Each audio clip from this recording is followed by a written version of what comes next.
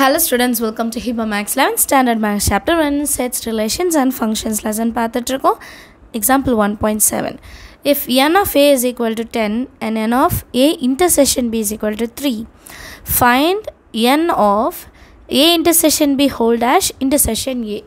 So இதுக்கு தனியாக ஒரு ஃபார்முலா இருக்குன்னா கண்டிப்பாக கிடையாது. இது நம்ம சால்வ் பண்ணிட்டு தான் செய்யணும். சொல்யூஷனில் n of a எவ்வளோ கொடுத்துருக்காங்க 10 எழுதிக்கலாம்.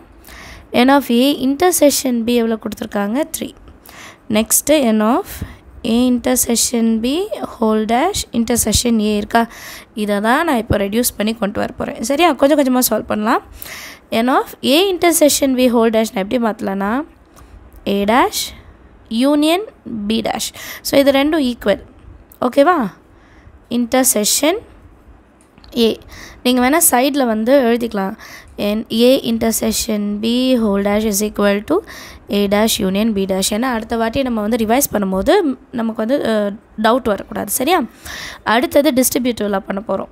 இப்போ n of a dash intersection a நடுவில் யூனியன் இருக்கா, b dash intersection a, இது ஃபுல்லாகவே n ஆஃபில் இருக்குது.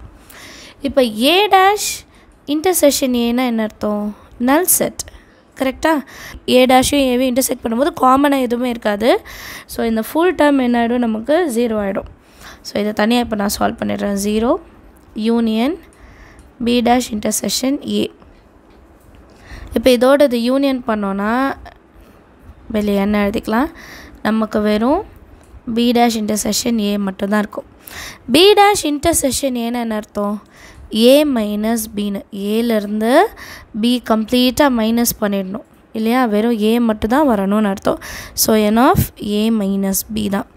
என் ஆஃப் ஏ மைனஸ் பியோட ஃபார்முலா என்ன, என் of A minus n of A intersection B. இப்போ என் ஆஃப் ஏவோட value 10, N of A intersection value 3 which is equal to 7. இதுதான் n of a intersection b whole dash intersection a ஓட value. Understand ஆகுது, ரொம்ப easy தான் some. நீங்களும் try பண்ணி பாருங்கள். தேங்க்யூ ஸோ மச் ஃபார் வாட்சிங்.